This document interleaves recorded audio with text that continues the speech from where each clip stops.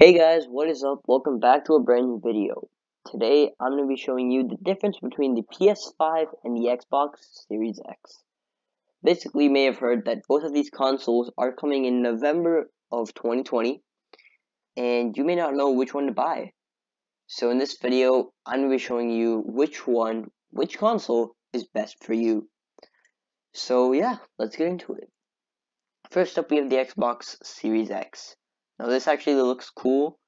It's a slim design, and it has like green stuff here. I don't know what that is. But there's a CD player as well, and it's in all black.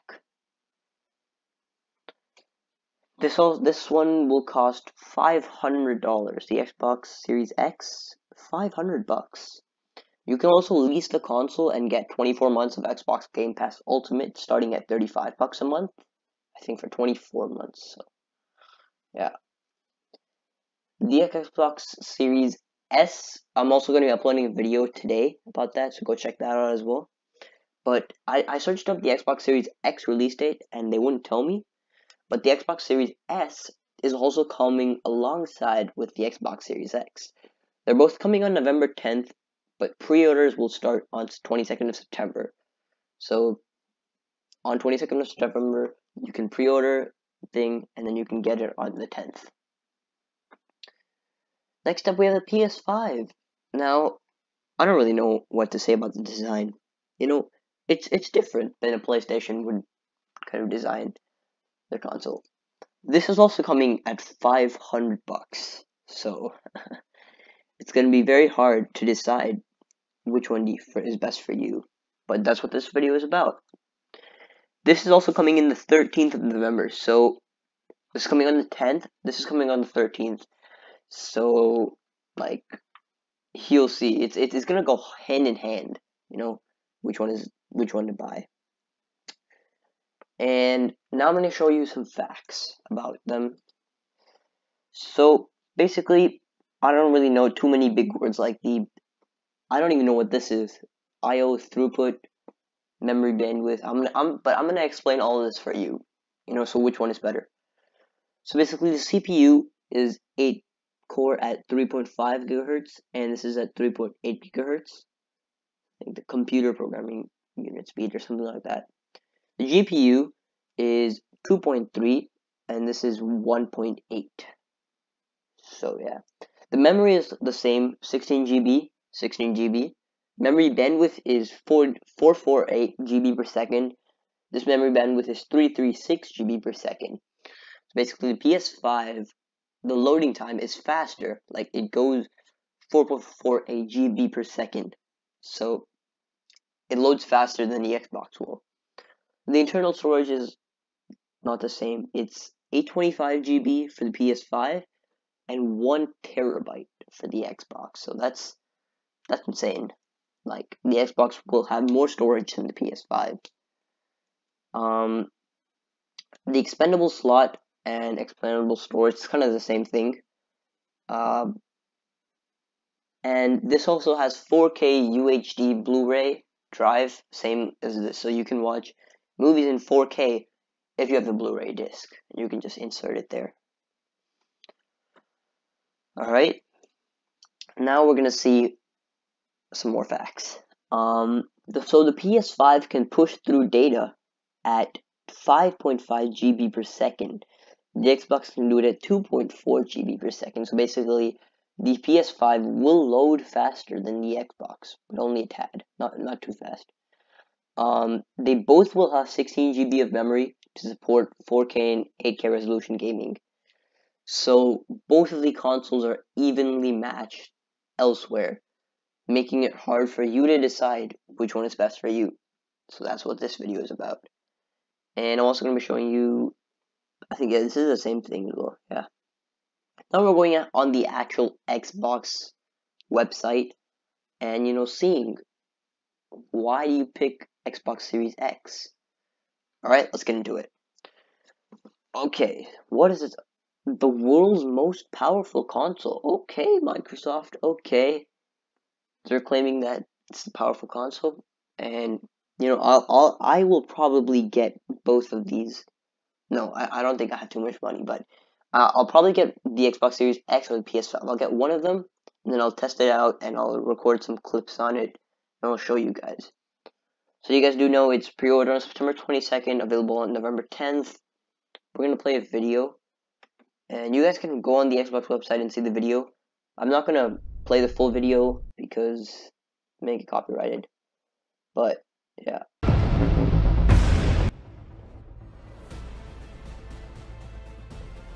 Well, okay. The design looks cool. The Xbox logo looks cool. I still wonder though, what is the green stuff? I'm confused.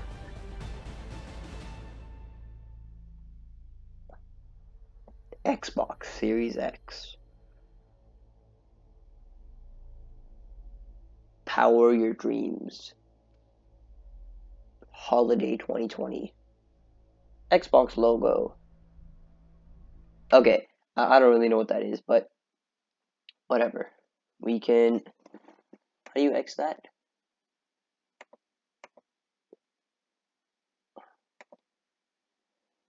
Okay, we're just gonna reload the page then, I guess. Okay. This actually looks cool, you know? It doesn't look too bad. What can you expect from the next generation of gaming? A letter by Phil Spencer, the head of Xbox. Okay, the future of gaming has never been more inspiring. Creativity is flourishing. Okay, so the cloud provides a massive opportunity to stream. Okay, so I think streaming, you can stream, the resolution is better. So you, like, quality is better. Whoa, okay, so the thing on top is a fan. Okay, that's why there's holes in green stuff. Okay. Whoa, alright, Xbox. That looks sick. Here, I'm gonna replay that. You guys can replay it at slow motion on the video. Okay, so basically, yeah. But that actually looks cool, you know what I mean? Here, let's replay that. So they tilt the Xbox, and that's the logo, and okay. That looks so cool. Alright. So it's designed for speed and performance. So there's 1 terabyte of deep software integration for rich and more dynamic living worlds unlike anything ever seen before. And gamers will experience more time playing and less time waiting, as loading times will be greatly decreased thanks to the processing power of Xbox Series X. That's something that I'm hyped for. The loading time is slower.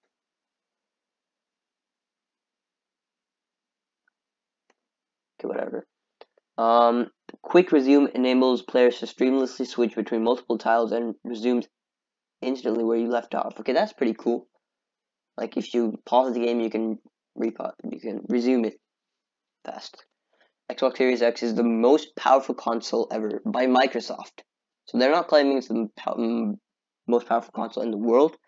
It's our most powerful console ever. Alright. There's a new chip. 12 teraflops. Sounds like belly flops. What? I don't even know. Okay. There's more power. Okay. What you need to know is there's more processing power and more compatibility in mind for 4 generations of games. That's insane. Okay, so it's 4K gaming and 8K ready. Oh, I don't know what ready is, but I think you can up to 120 FPS. That's actually good.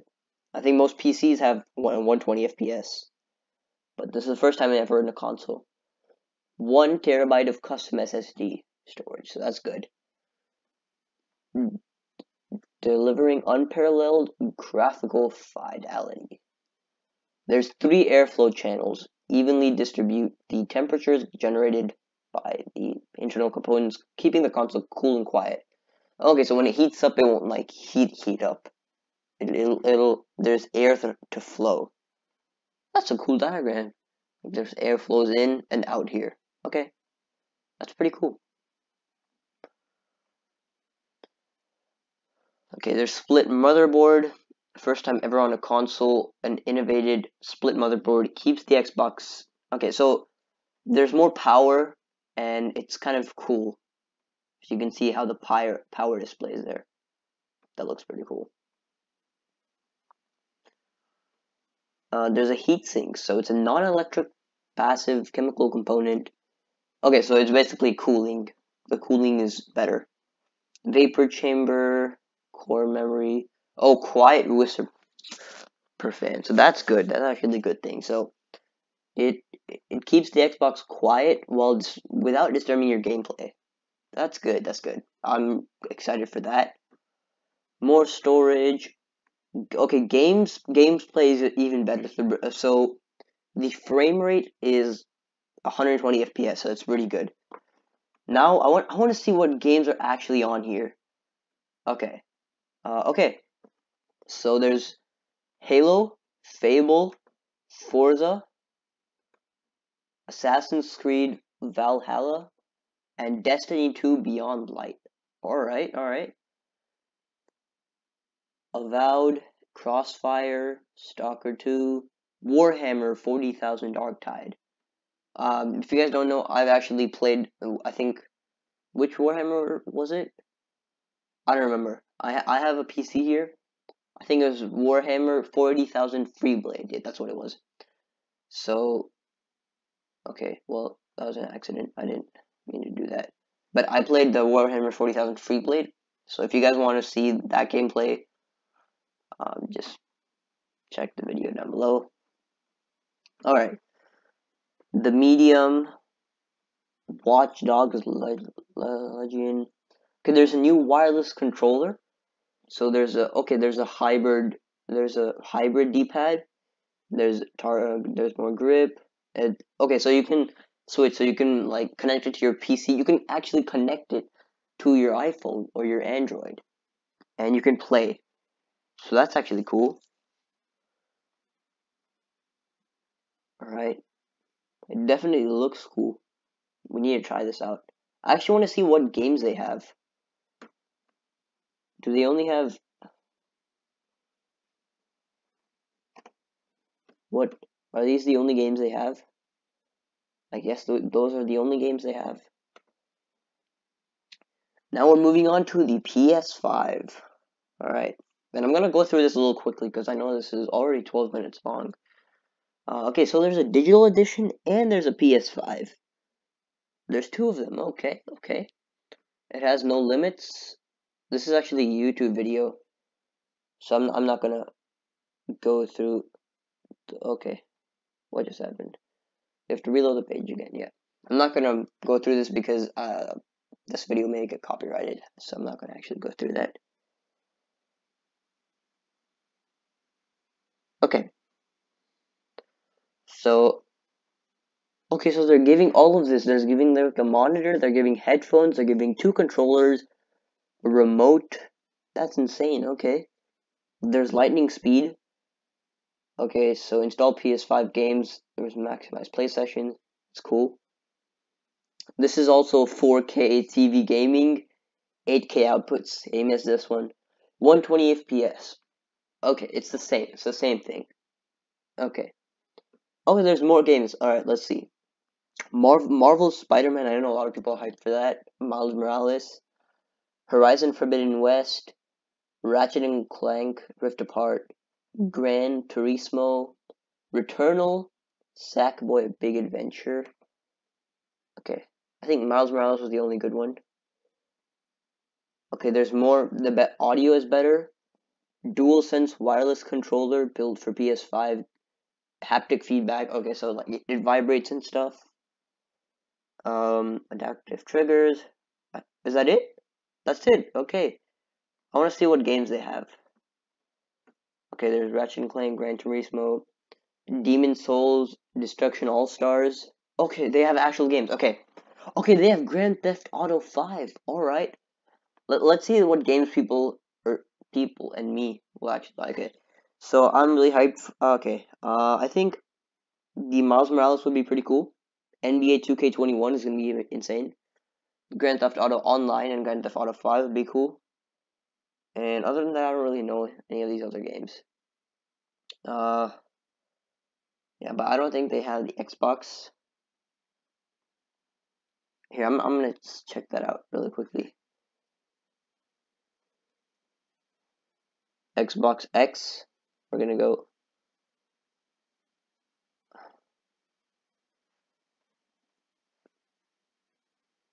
Xbox X. Alright, we're gonna hit Xbox X games. Destiny 2 is coming. I think we already know that. Xbox X. Well, we're gonna hit console.